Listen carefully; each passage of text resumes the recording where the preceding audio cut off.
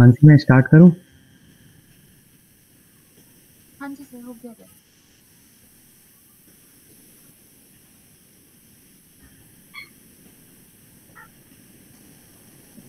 हाँ।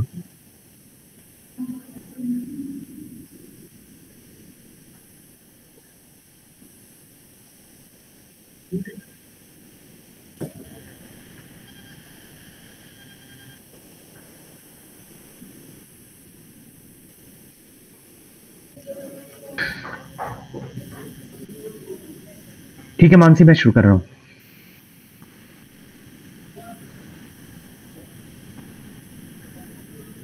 Okay sir. नमस्कार, मैं विभव श्रीवास्तव, शिक्षा सहायक, राष्ट्रीय प्राणी उद्यान। हमारे YouTube चैनल के सभी दर्शकों को राष्ट्रीय विज्ञान दिवस की हार्दिक बधाई देता हूं। आज विज्ञान दिवस के उपलक्ष्य में हमने एक विशेषज्ञ वार्ता का आयोजन किया है, जिसमें हम आपको वन्य जीव संरक्षण के क्षेत्र में विज्ञान एवं प्रौद्योगिकी के योगदान के बारे में बताएंगे। इस वार्ता के लिए हमारे बीच में मौजूद हैं, विशेषज्ञ के रूप में मौजूद हैं डॉक्टर उपमन्यु होरे, और साथ ही हमारे साथ जुड़े हुए हैं हमारे राष्ट्रीय प्राणी उद्यान की संयुक्त निदेशक महोदया सुश्री अनामिका, क्यूरेटर एजुकेशन श्री रियाज अहमद खान, और बायोलॉजिस्ट श्री मनोज कुमार, एवीओ डॉक्टर विकास जायसवाल, और मानसी जो कि हमारे यहाँ वॉलंटियर है। मैं श्री रियाज अहमद खान जी को आमंत्रित करता हूं कि वो कृपया हमारे विशेषज्ञ डॉक्टर उपमन्यु होरे के स्वागत में 2 शब्द बोले।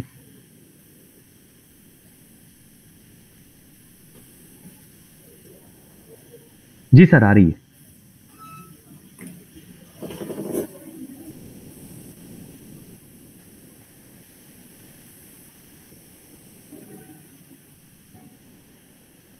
Sound is not coming, I guess.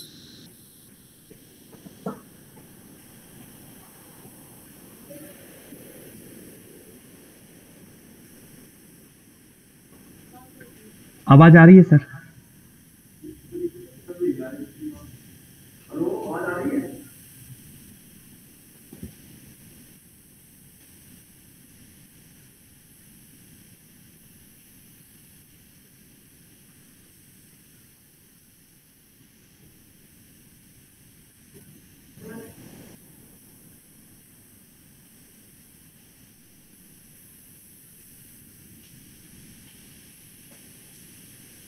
किसी टेक्निकल रीजन की वजह से सर की आवाज हम तक नहीं पहुंच पा रही है।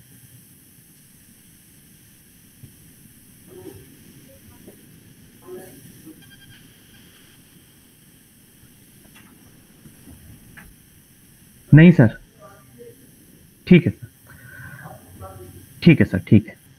आवाज नहीं आ रही किसी वजह से, तो मैं वार्ता शुरू करने से पूर्व डॉक्टर उपमन्यु, पहले मैं डॉक्टर उपमन्यु का राष्ट्रीय प्राणी उद्यान की तरफ से हार्दिक स्वागत करता हूं कि वो इतने कम समय के उस पे और आ गए हमारे बीच में, और इस वार्ता के लिए उन्होंने हाँ कर दिया। डॉक्टर उपमन्यु पिछले करीब 17 वर्षों से इन्वायरमेंटल कंजर्वेशन की फील्ड में कार्य कर रहे हैं। ये एक कंजर्वेशन बायोलॉजिस्ट और एक एजुकेटर हैं।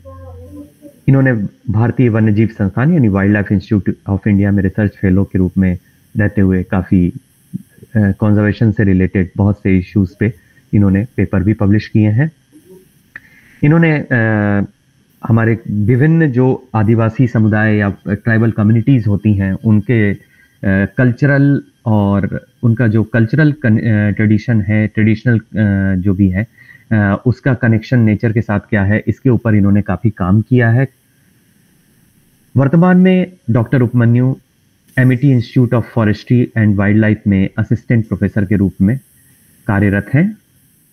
इनको इनके कार्यों के लिए IPAC फाउंडेशन से अवार्ड मिल चुका है, और साथ ही ये एक्टिव मेंबर हैं विभिन्न संस्थाओं के, जिसमें UN UNDS ESA, society for conservation biology और अमेरिकन इकोलॉजिकल सोसाइटी इत्यादि प्रमुख हैं। अब मैं डॉक्टर उपमन्यु से स्वागत चाहता हूं कि कृपया वो अपना वार्ता प्रस्तुत करें। Am I audible to all of you? Am I audible? Ji sir, आपकी आवाज आ रही है। So first, I would start with thank you to all of you for giving me this opportunity on National Science Day, especially to the director of NGP, joint director of NGP, curator of NGP, Mr. Vibhav Srivastav, for introducing me here in this platform, and all the scientific staff of NGP. I'm right now assistant professor in Amity, as Vibhav said that I'm assistant professor in Amity Institute of Forestry and Wildlife, right? Today's topic, what I chose to deliberate or share with you, is very close to my heart. And since childhood, I was very interested to work on this. And during my master's as well as my PhD, I especially work on that. Though right now I'm working in a very different field together. But this is what something I think right now from the point of conservation point of view, it's very important to address this issue, because this is which is critically linked with the human survival, even at the post-COVID world. The things which we generally not going to notice, now most of the scientists are giving that idea that those things are actually critically important for that. And the person who actually coined this term, the little things that run the world, he very sadly passed away last year. He's one of my favorite person, and he's one of the very renowned scientists in the world, one of the leading scientists in the world when you're talking about the biodiversity and the conservation. His name is E.O. Wilson. And he quoted, like, if all mankind were to disappear, the world would regenerate back to the rich state of equilibrium that exists 10,000 years ago. But if insects were to vanish, the environment would collapse into chaos. So he actually set up the premise of our understanding that how critically important these small groups are. Small means in terms of size, because when we are talking about the conservation, we talking about those big flagship species, like right from tiger to elephant to polar bear to giant panda, right, to jaguar. But when it comes to ecosystem functioning, when it comes to the survivability of the forest, when it comes to, you know, the linkage of flow of materials and energy, so this group is equally important, and sometimes it's more important than the other groups, as I feel. Even when I was working in Wildlife Institute of India, while I was doing my PhD, many of the people are working on the big mammals, but I worked on a very different groups, which is also the size is small. So I worked on spiders.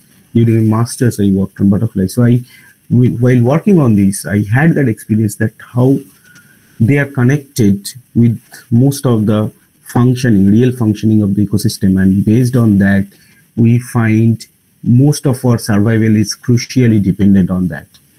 So that is the reason the idea of giving lectures on this particular group, Insecta, because they perform numerous amount of ecosystem services, right from scavenging, predators, detritivores, herbivores, prey for the vertebrates or the invertebrates. They are the pollinators, they are the seed dispersal, they also used for the plant protection. So this is a whole world of plant-animal interaction when you're talking about.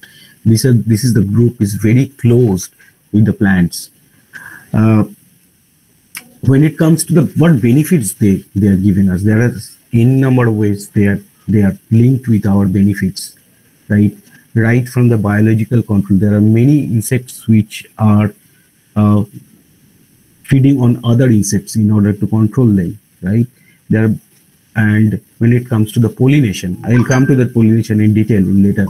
But when it comes to also the pollination, we find that my slides are changing, right? Mansi? Yes, sir. These are. Changing, right? Okay. So when it comes to the pollination, even we now from last 5 years, people are talking about, more talking about the pollination thing, because in a human history, we are going to face that food scarcity. If we set apart the GM thing, GM crops, uh, which is not a permanent kind of solution for the human, meet up the starvation and hunger. But when you're talking about the normal crops, or the normal plants, we know how important these honeybees are, right? We know how important these bombyx mori, the silk productions are for us. We know how important they serve as a food. There are many of my students working in different parts of India on entomophagy, where people or the local culture or indigenous culture actually feeds on this insect group.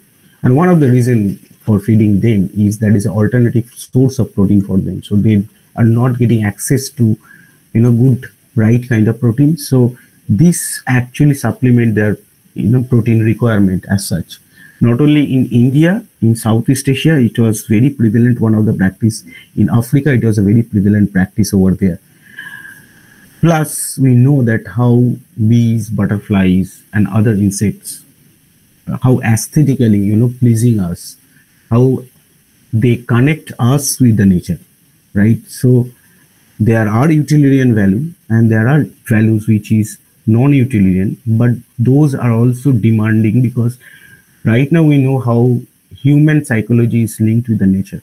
And even E.O. Wilson said the term biophilia, that means how our genetic makeup is very much, linked with the nature itself. So when you get into the nature, we feel relaxed. One of the reason is that millions of years of DNA is, present in our body, and which governs our mind, and we feel calm, quiet, peaceful with this nature.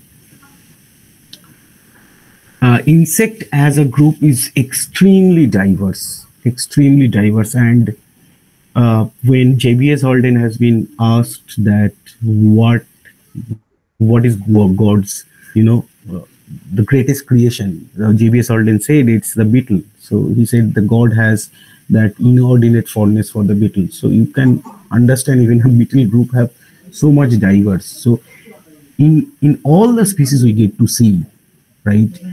64% of the species is insecta, and all the described species 56% is insecta. So when we are talking about the terrestrial ecosystem, conservation of the terrestrial ecosystem, or even right now people are talking about the aquatic ecosystem, so we starts understanding how important, keep that set. It's a 50% of the set of the whole genome existing over there. So if we cannot afford to lose this 50% of the genetic diversity, so it's very important to preserve this part of the biodiversity, even though they may, visibly look not so appealing to us, or maybe they are not visibly very, from a human point of view, visibly not very appealing. But when it comes to the working state, when it comes to the functional states, this is one of the very important group.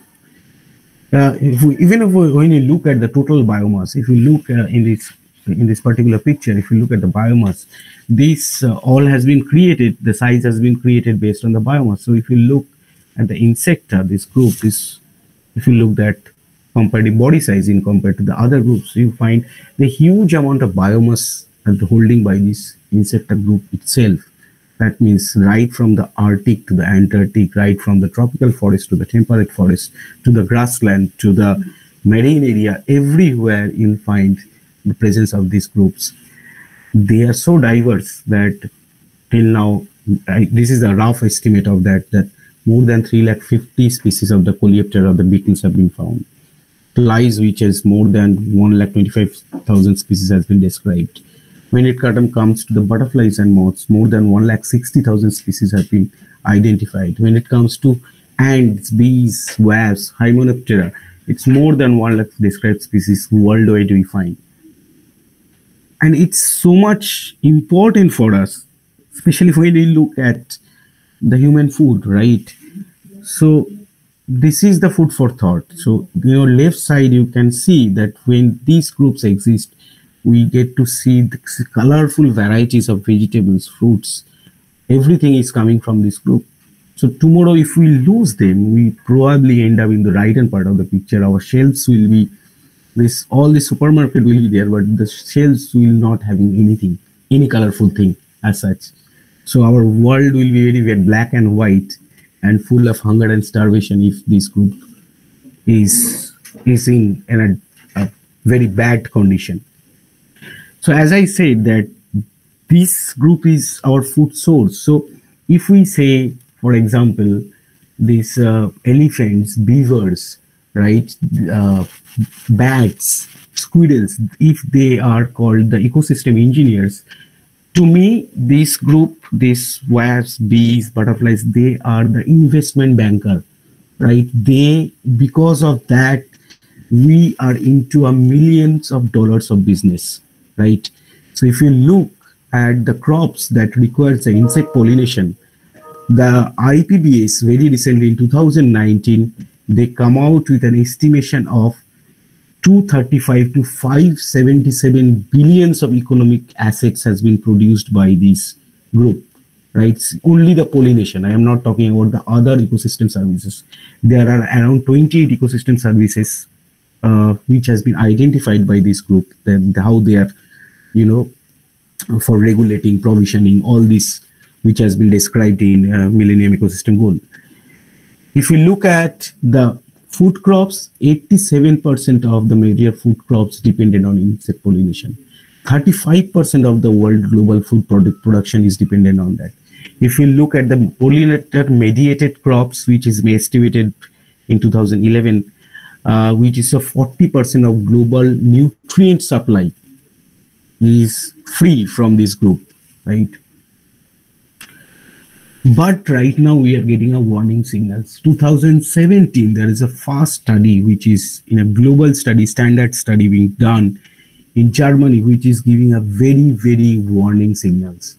And it really opened many of the conservationist eye that it's not that right now we start, we will be in that ignorance mode. That this is the time that we need to look at the things very seriously. So this particular study has been done for last 27 years, which we called as a long-term ecological study, because to understand ecology, you need long-term data. So based on that long-term data, they find there is a 75% decline of the insect diversity, or also the insect biomass in Germany, right? Similar things come 3 years later by another Holman study in 2020. The same kind of trend this also starts finding in Netherlands. So it was so alarming that Guardian columnist George Monbiot coined the term Insectageddon to warn the impacts of global insect collapse are more catastrophic than our climate change problem. So maybe before the climate change, supposed to have that all the impacts of the climate change, we may lose a huge proportion of this insect diversity, which the ecologist wants that insects are indeed disappearing before we even have the data, because data is a big problem for us. When it comes to the India, the growing concern, the growing voices is almost same. So this is a famous one of the ecologist, and he works on the animal behavior. Raghavendra Gadakar was the chairman of Center for Contemporary Studies in ISC. He said, I have been following the literature on the decline of the insects, and I suspect that there is little or no information from India. So this is very saddening fact that in India, we don't know what is going with us. Like, we don't know how that going to change our agricultural landscape. We don't know how it's going to change our forest landscape. We don't know how it's going to change the entire, human nature interaction in future. There are many dragonfly species which used to be found before. They are giving a warning signal. Like dragonfly expert Dr. Subramaniam said that many of the dragonflies which used to be found earlier, those things are not found right now. Because one of the reasons the wetlands are declining at an alarming rate all over the India. We don't have a wetland act till now. We have wildlife act, but we don't have a wetland act. And since they are disappearing, these dragonfly populations are in very much at risk. Similarly, as WWF Planet Index said that the most critical ecosystem right now is aquatic ecosystem. Similarly, we find same kind of things in case of the aquatic insects, mayflies, stoneflies, caddisflies. They are also disappearing at an alarming rate. When it comes to bee, which is, we understand bees, and as Albert Einstein once said that if we lose the bees after 4 days, the whole humanity may collapse, right? So if we look at India, we find that 40% of the honeybees disappeared from India in last 25 years. And 40% is only, we are talking about wild honeybees. We are not talking about carpenter bees or bumblebees or leafcutter bees.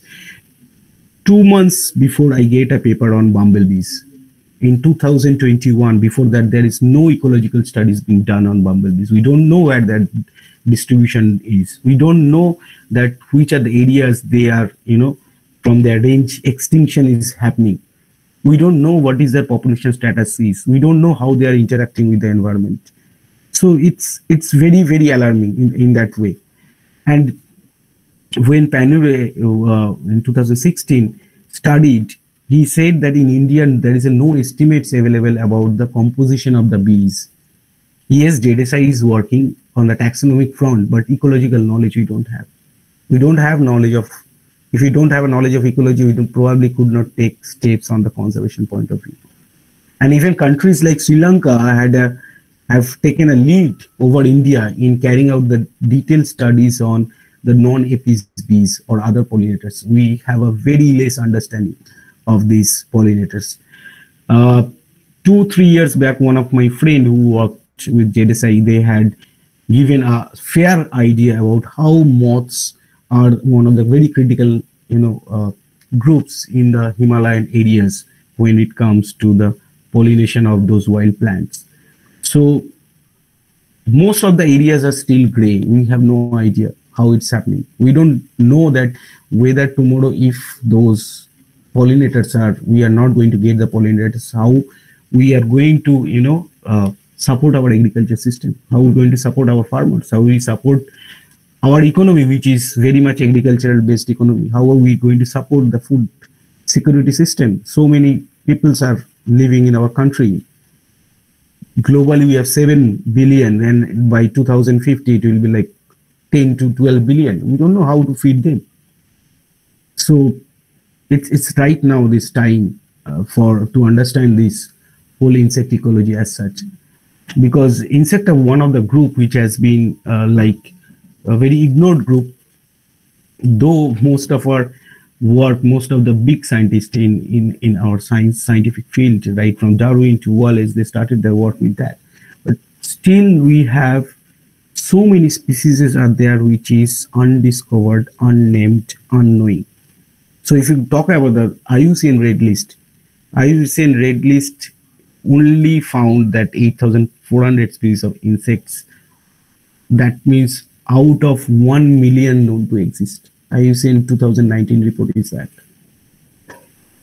5 to 10% of all the insect species died out since the industrial era, which is kind of extinction we started as an anthropocentric extinction.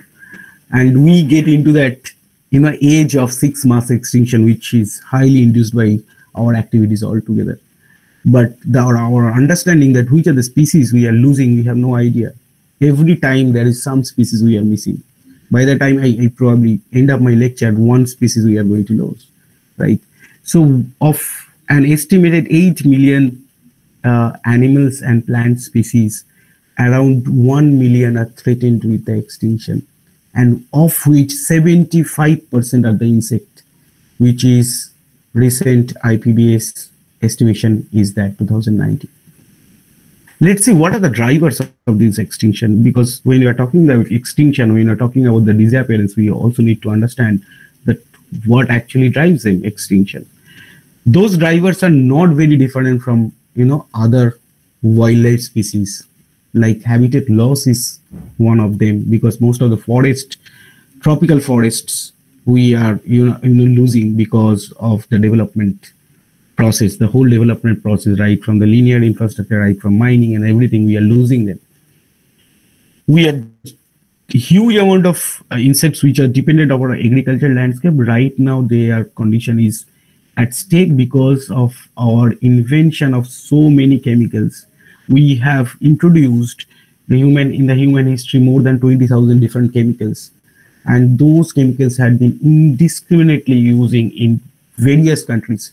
Some of the economically sound countries where the laws and rules and regulation are very strict, but most of the countries, at least 70-75% countries, there is no strict laws or rules or regulation on the use of the pesticides, and these pesticides are creating huge amount of problems for these insect species to be, because most of the pesticides are not targeted pesticides. These pesticides, even they are fourth generation pesticides, those pesticides are not only killing the pest, but they are killing the important beneficial, all the life forms, right from your the insects to the beneficial bacteria and in the soil.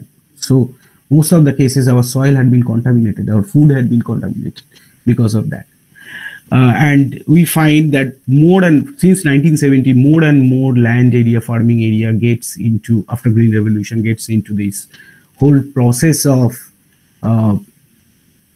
mechanized agriculture, where the quantity has been given more importance.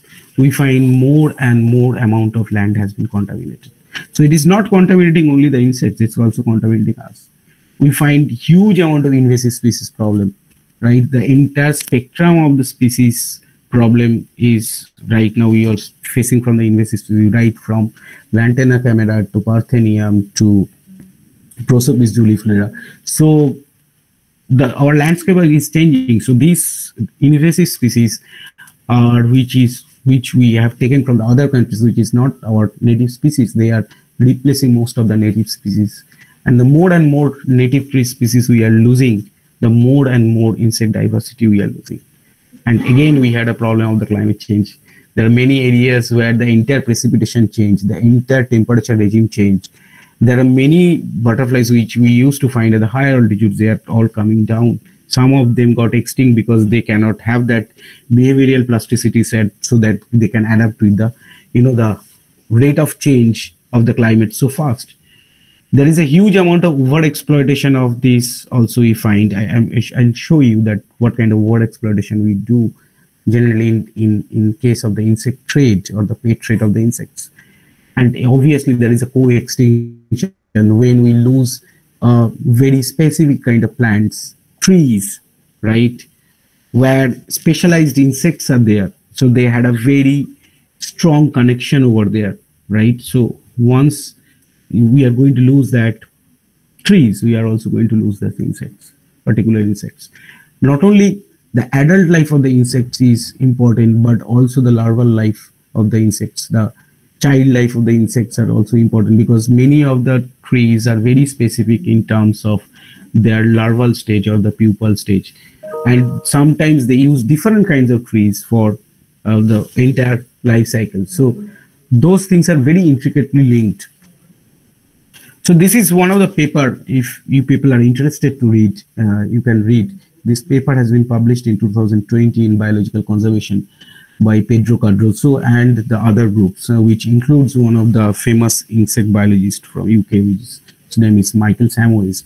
So they said how, like, what is a warning to the humanity when it comes to the insect extinction, right? When it comes to the habitat loss, pollution, invasive species, climate change, overexploitation, co-extinction. This change the entire spectrum of the ecology, right from changing their abundance, biomass, their entire timing has been changed, right? There are many areas in the Himalayas, the studies being found that they are finding that the kind of initial warning that there is a mismatch between the phenology of the trees and or phenology of the herbs or the shrubs, and also the timing of the pollination, because the time of the winter is changing, the time of the summer is also changing. So it's also changing the whole flowering thing over there. Flowering mismatch with these pollinators also create a lot of problem. We are losing a lot of phylogenetic diversity in many of the areas. The functional diversity is decreasing over the years. The network between the different insect species, like there are many insect species which are linked to each other. So those, everything is getting mismatched. And this is what leads to most of the ecosystem services, what we want in terms of our survival. So this is the thing what I'm talking about. There is also a big market for the smuggling of the insects.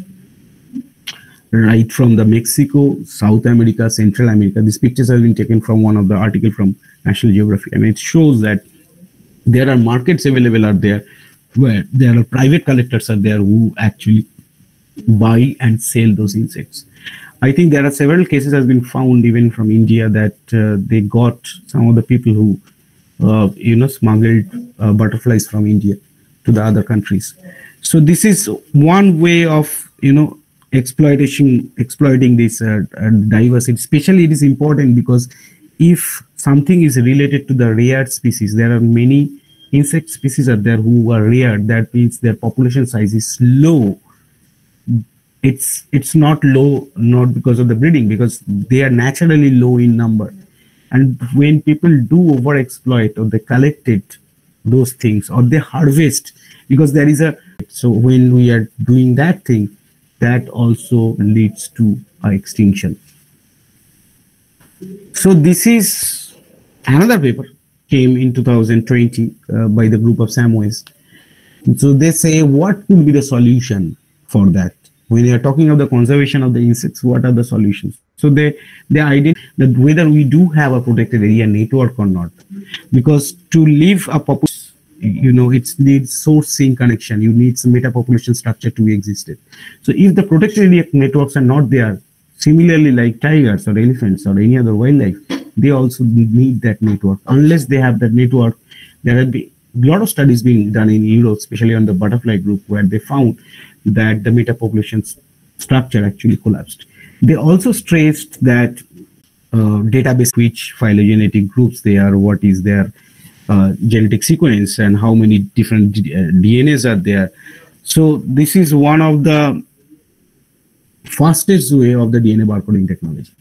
So many of the countries starts doing that, because the whole idea is the number is so much. It's a hyper diverse world, and we have very less time because we don't have a data.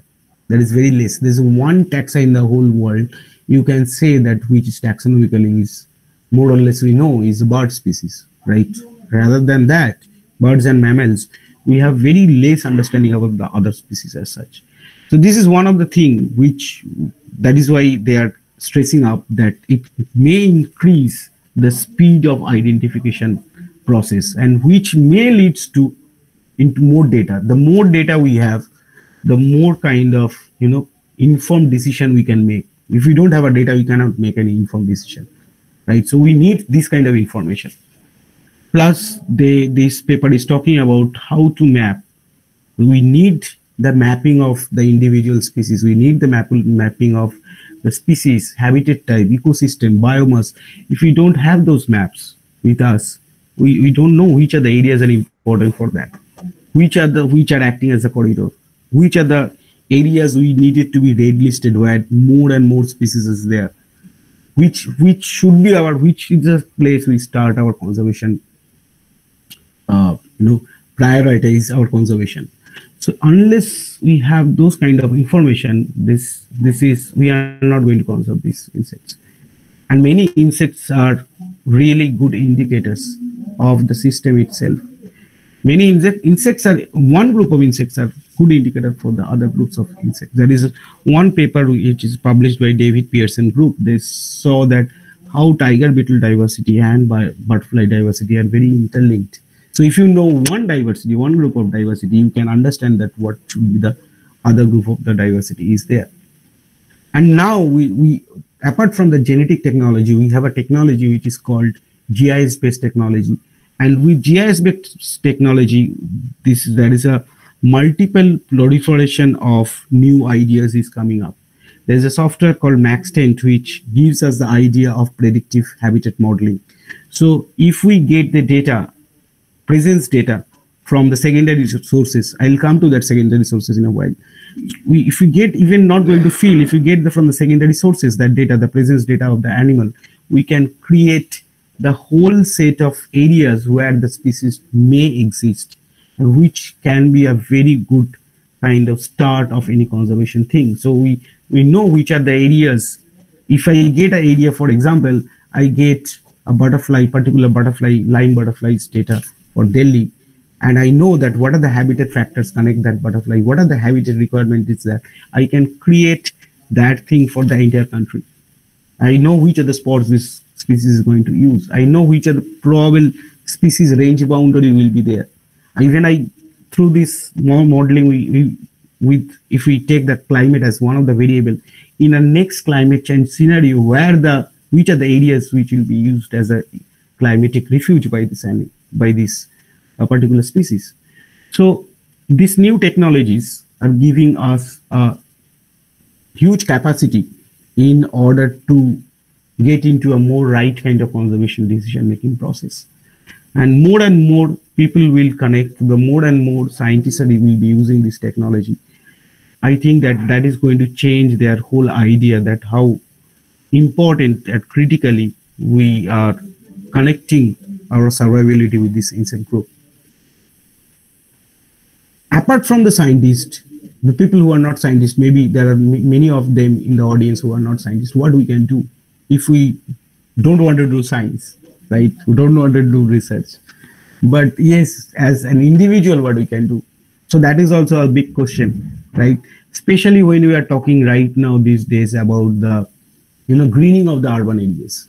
So more and more people are getting into the urban areas. Like the estimation is almost 50 to 80% people are moving into the urban areas, right? So the more and more people coming into that, the more and more we are thinking how we can keep those ecosystem services available to that people, because we don't want people to in a bad health or in a bad state because they are crowding these cities.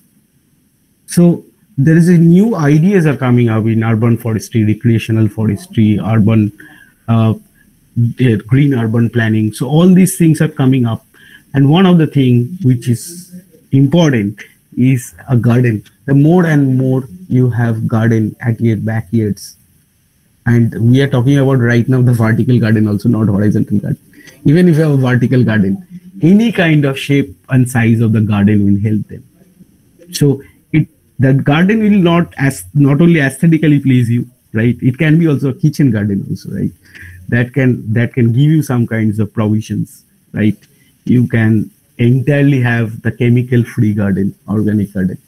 And also it can help those birds, it can help small creatures like insects, right?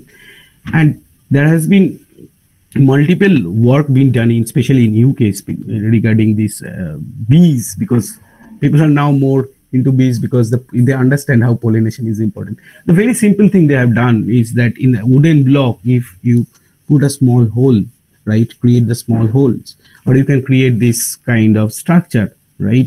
So that is enough for the overwintering time of this group, and they can efficiently use that.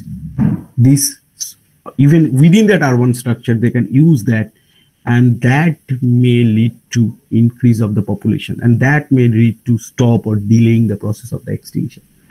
And the last thing which this is my submission to all of the viewers who are seeing my presentation, is the world, I believe that world move is what we believe, what is our intention, what is our use, right? So as an individual consumer, if we stop or if we reduce which is coming from products, which is coming from the chemical-based farming, we may have create the market for the other end of the spectrum, which is very organic, where lesser amount of fertilizer, pesticides and everything, because it is not only for our ecosystem, not only for this insect group, not only for the mammals or the birds, it's also impacting us. And we know now, we have clear evidence.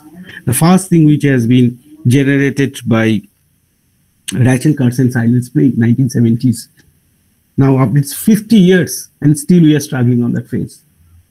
So if we customize our demand, if we craft our demand, I think the supply side will change, and it will change eventually. And this will create a very different world. And when it comes to the citizens as a group, right now we are talking about in wildlife, in other areas, we are talking about how as a citizens we contribute, as a collective way we can contribute, right? And most of the cases it's the kind of mini revolution started. How is that the scientists cannot by themselves save the world? It needs the people who may not be from the science background, but their involvement is more important than the scientific involvement. And that is why the program, they have in California, they have a Californian pollination project. In Oregon, they have hummingbird projects, right? In India also, we started a lot of citizen science programs. Like in Bangalore, we have a slow lorry citizen science based program. We have citizen science based program for eBirds program. But at insect level, we didn't have right now. But if National Geological Park and along with other institutions may push or create a drive for this, I think that will be a huge kind of thing for us, because we need more data. We need more people. We need more people to see what is happening around them, right? So if we can create that is going to help the scientific people a lot. Or when the science will be created based on that data, that will help the policymakers a lot. So we can have some policies for that. Unless we have a policies, we probably cannot, end up with something very good. Because at the end of the day, it depends on what is our collective choice rather than our individual choice.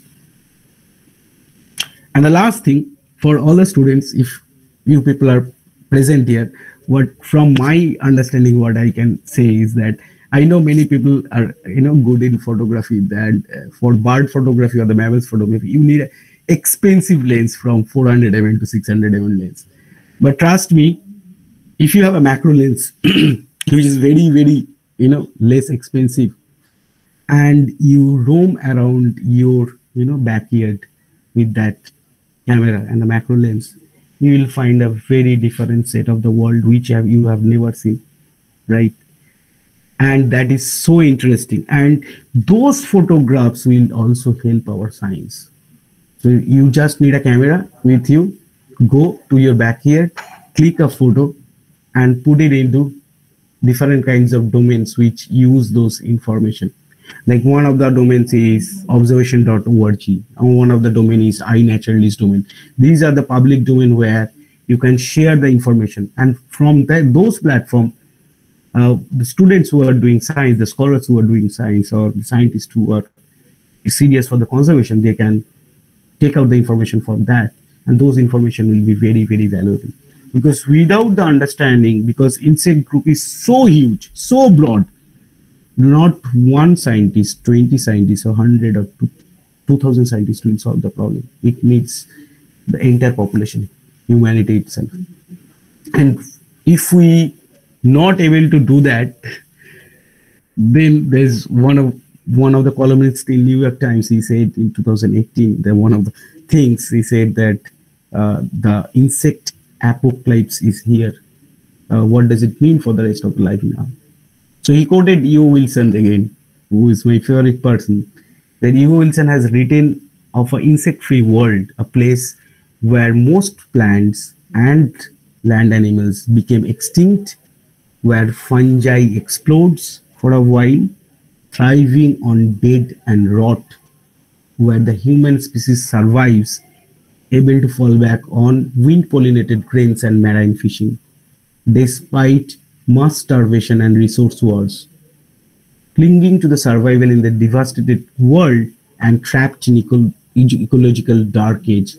He adds, in that condition, in that ecological age, if we lose this beautiful spectrum of insects, the survivors would offer prayers for the return of weeds and bugs.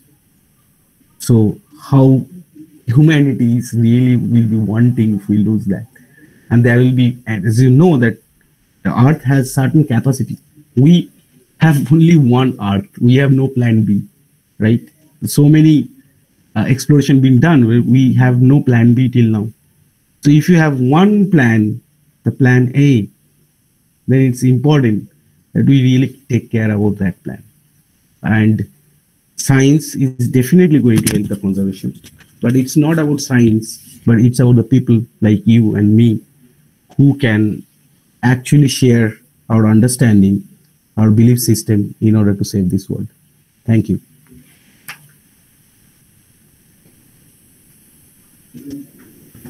Thank you doctor Upmanyu. I am sure कि हमारे जो साथ में जुड़े हुए हैं कुछ ना कुछ क्वेश्चन होंगे। पहला मेरा क्वेश्चन था आपसे कि जैसा आपने सिटीजन साइंस के बारे में बताया, हाँ, हमने अपने जूम में एक जूम एनिया करके एक सिटीजन साइंस प्रोग्राम शुरू किया। Okay okay. शुरू में थोड़ी सी हमें इंटरेस्टिंग एंट्रीज आई, लेकिन अभी फिलहाल उसके बाद थोड़ा सा धीमा पड़ गया ये। ओके। तो इसको बूस्ट करने का कोई हम क्या छोटी कोई ऐसी वर्कशॉप कर सकते हैं हमारे जो विजिटर्स आते हैं, या कुछ कोई ऐसा आइडिया आप अगर सजेस्ट करना चाहें जिससे कि हम लोगों का इंटरेस्ट, ऑफ कोर्स जू में आते हैं लोग तो वो उन्हीं को देखने आते हैं जो हमने जो यहाँ डिफरेंट काइंड्स ऑफ इंसेक्ट्स हैं, बटरफ्लाइज हैं, बर्ड्स हैं, तो उसके लिए हमने ये एक प्रोग्राम शुरू किया था। तो शुरू में इनिशियली हमें एंट्री आई, इवन मैं तो सही बताऊं कि मैंने जो भी फोटोग्राफर्स दिखते थे मैं उनको रोक के बोलता था कि सर आप कुछ भेजिए, अगर आपको कुछ नई चीज दिखती है तो that will add in our biodiversity, हम उसकी लिस्टिंग करेंगे। तो कुछ अगर आप ऐसा कुछ सजेशन आपके पास हो तो हम। दो चीज है इसमें। एक हमारा जो लेवल है university level, because I am from academic so I can say from the academic level itself. तो एक तो जो हमारा यूनिवर्सिटी है, it's almost around we have 30,000 students in our campus. So 30,000 is a huge number. So may be out of 30,000 even 10% is quite huge, you can understand that, right? Yes. तो अगर हम 3,000 लोगों में भी पहुंचा रहा है, स्टूडेंट में पहुंचा रहा है, तो आई होप उस 3,000 से 9,000 होंगे, 9,000 से 18,000 होंगे। So that will go from mouth to mouth like that, because this days connecting things are very easy because of the social media thing, right? Platform. Second important thing is that आप लोग एक social media campaign कर सकते हो इसके ऊपर, and we'll try to help you out in that campaign. Definitely as an academic institution हम आपको help करेंगे जी। Third चीज ये है कि till now I have not done any citizen science project, but right now one of my students is working on all the citizen science project in India. So she will be looking for कि citizen science का success points क्या है और failure point क्या है. There are certain citizen science programs उसमें success है, and there are certain citizen science programs उसमें partial और failure है, right? Partial success and failure. So she is doing that whole mapping of thing for her dissertation work. So once we able to map the whole thing, probably I can be more specific to give you the points, that which are the points you able to do that. So hard work will be done, I think, by May this year. So by May this year, probably I can give you that, okay, these are the 5 pointers where you can start to work with and which leads to the success of the program. Okay. Thank you. Mansi, आप कोई question करना चाहेंगे? Thank you for the talk, sir.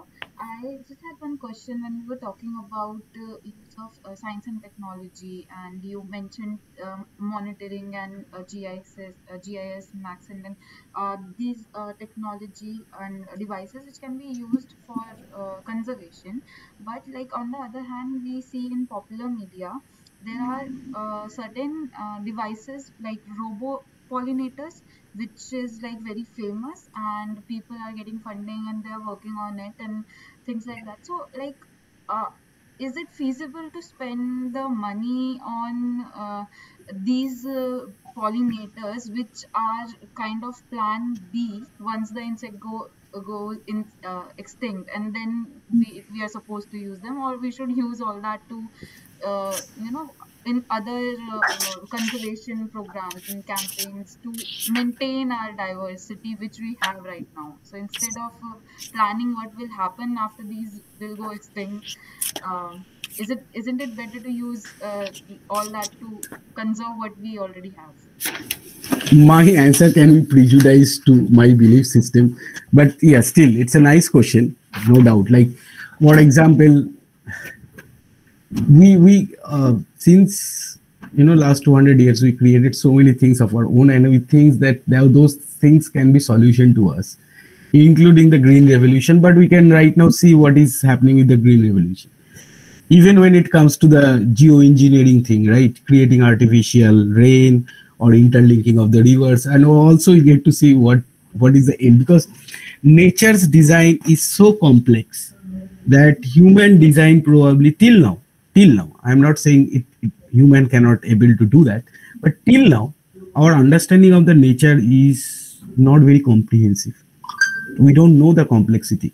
Plus, it's not about the pollination. Insects is not about the pollination. I can give you almost, I think, 20 to 28 different kind of services given by the insect. So pollination is one of them. We have medicine, engineering, monitoring, genetic resources, ornaments, biocontrol, disease control, invasion resistance, plant dispersal, water flow, oxygen production. 28 different kinds of services are there. So pollination, we may think that, okay, instead of bee, we can start artificial pollination. Yeah, maybe in some areas where you wanted to restore back the environment where the bees is already extinct, you can do that, start doing that. But I don't think that is a good kind of, solution for the natural element, because if you look our Earth's history, this happened for billions of years. It's not one day things happen, right? So if we wanted to, address the problems which is coming through so many years, in one day or 1 year, we are going to solve that problem. It's not possible. So I think rather than spending on that, there is more, there should be more spending on creating more green spaces, right kind of green spaces. Because we can spend a lot of money, but that is not going to, increase our survivability as a human being, right? Because we still don't know, I guess, more than 60-70% of the species in this planet. But we spend a lot of money going to the Mars and other planet in order to find the life. We don't know the life here, what is around us and what is their function and how we are intricately depend on that. Right. So that is important. We need to know at least what is around us. Right. So rather than spending money on things like that, I don't think, it's my personal opinion, is rather than spending money on that, we can spend more money on creating a better kind of, green atmosphere around us.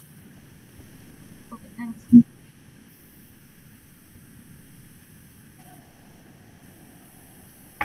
Thank you, Dr. Upmanyu. Now I would like to invite our Joint Director, Ms. Anamika ma'am, to give vote of thanks to you.